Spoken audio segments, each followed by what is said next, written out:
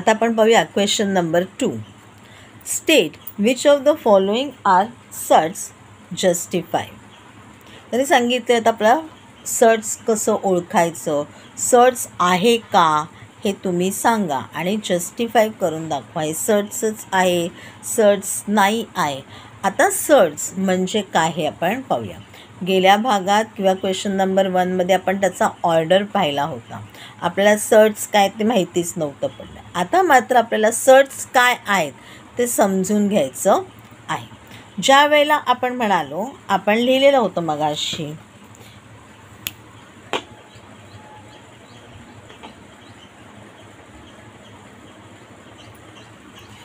Cube route of 27 is, आपण म्हणालो होतो 3. कारण काय झालं होतं, 3 × 3 × 3 × 3 केल्यावरती 3 वेळेला 3 केल्यावरती आपल्याला काय आन्सर होतं, 27 होतं. 3 3 × 9, 9 3 × 27. मग आपण म्हणालो क्यूब रूट ऑफ 27 इज 3. आता सर्ट्स कशाला म्हणायचं, सर्ट्स कशाला म्हणायचं नाही ते आपण पाहूया. आता जर लिहिलेलं असेल इथे,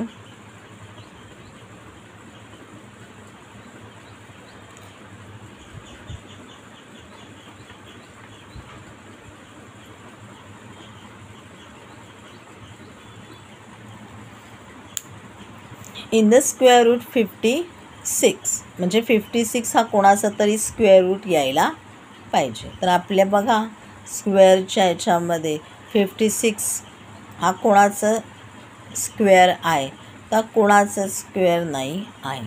मग ह्याचा आपला answer in the square route 56 असंच राहू शकतं. मग ह्याला काय म्हणायचं आपण, ज्याचा आन्सर येत नाही त्याला आपण म्हणायचं सर्ट्स.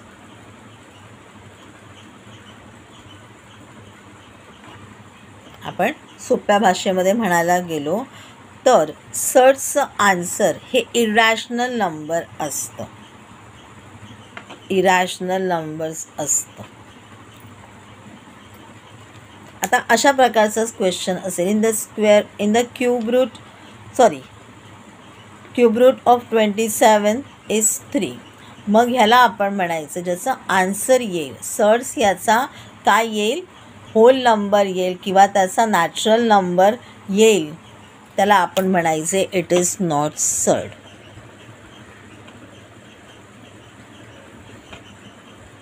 इट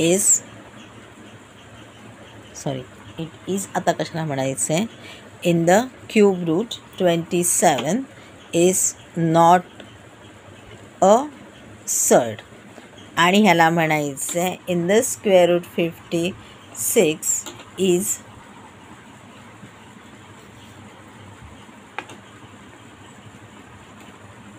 इज अ सर्ट.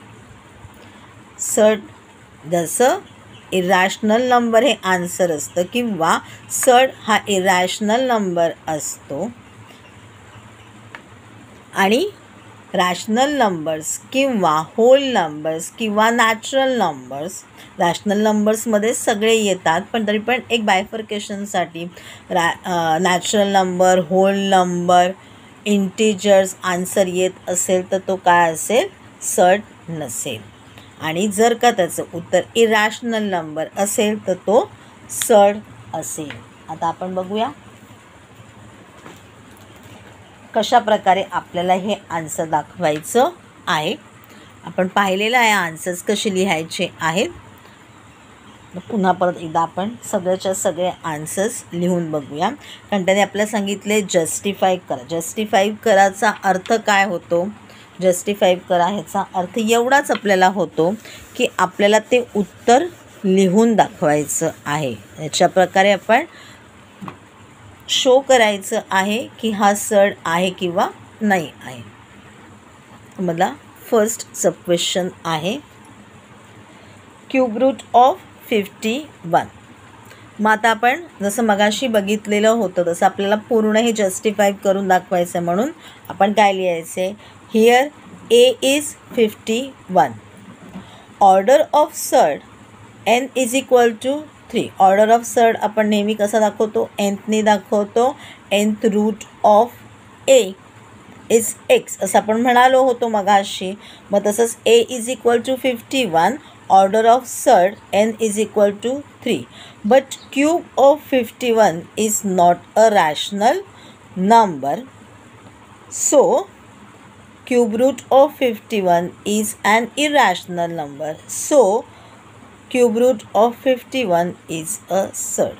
याचं उत्तर आलेलंच नाही आहे. 51 हा कोणाचाच क्यूब नाही आहे. म्हणून आपण काय म्हणालो, त्याचं आन्सर कसं येते, इरॅशनल नंबरमध्ये येतं आहे आणि म्हणून तो काय आहे, सर्ड आहे. मी तुम्हाला सांगितलं जेव्हा त्याचा आन्सर इरॅशनल नंबर असेल त्यावेळेला तो सर्ड असेल आणि जेव्हा त्याचा नंबर होल नंबर असेल, नॅचरल नंबर असेल, इंटिजर असेल म्हणजे एकूण मिळून रॅशनल नंबरमध्ये आन्सर येत असेल तर त्याला आपण म्हणायचे तो सर्ड नाही आहे. It is not a surd. Okay. आता पाहायचं आहे fourth route of 56. Late fourth route of 56 is equal to p. p is fourth root is equal to 16. 2 is the fourth root of 16 or fourth of 2 is 16. आपण कशाही प्रकारे वाक्य लिहू शकतो. Fourth of 2 is 16 किंवा आपण म्हणू शकतो 2 is fourth route of 16. Fourth of p is equal to 16. मग फोर्थ ऑफ p तर काय त्याचा आन्सर आपला होतं 2. Fourth route of 16. मग आपण लिहिलं so fourth route of 16 is not a surd. Answer आलेला आहे म्हणजे तो सर्ड नाही आहे. होल नंबरमध्ये आन्सर किंवा नॅचरल नंबरमध्ये आन्सर आलेला म्हणजे तो काय आहे, सर्ड नाही आहे. त्याला होल नंबर पण म्हणणार आहे, त्याला नॅचरल नंबर पण म्हणणार आहे, त्याला इंटिजर्स पण म्हणणार आहोत आपण. आता लिहायचं आहे fifth route of 81. Here a is equal to 81. Order of surd n is equal to 5, but fifth root of 81 is not a rational number. So fifth root of 81 is an irrational number. So fifth root of 81 is a surd. आता इथे कसं दिलेलं आहे 256. आपल्याला order दिसते आहे का, म्हणजे काय आहे, square route in the square route 256. Late in the square root 256 is equal to m. So m square is equal to 256. 16 is a square root of 256 किंवा square of 16 is 256. So in the square root 256 is not a surd. Fifth question आहे आपला in the cube root 64. Let in the cube root 64 equal to x. So x cube is 64. 4 is a cube root of 64. 4 4s are 60. 4 4s are 16. 16 4s are 64. 4 is cube root of 64 or cube of 4 is 64. So in the cube root 64 is not a surd. Fifth question आहे आपला in the square root 22 upon 7. Here a is 22 upon 7. Order of surd n is equal to 2. But square of 22 upon 7 is not a rational number. So in the square root 22 upon 7 is an irrational number. So in the square root 22 upon 7 is a surd. आपण एवढं काही बोलतो आहोत ते पण तिकडे अशा प्रकारे लिहिणार आहोत का वाक्यांमध्ये, नाही. तर आपण हे चिन्हांसकटच लिहिणार आहोत, विथ साईनच लिहिणार आहोत. तर ही सुद्धा आपल्याला ही प्रॅक्टिस करायची आहे, जेणेकरून ज्यावेळेला आपली ओरल होईल त्यावेळेला आपल्याला त्याच्यामध्ये कोणत्याही प्रकारचा प्रॉब्लेम येणार नाही. किंवा आपल्याला जर का व्यवस्थितप्रमाणे सायन्स वाचता येत असतील तरच आपण पुढचे क्वेश्चन सॉल्व करू शकतो. आणि म्हणून साईन व्यवस्थितच वाचायला शिकायच्या आहेत.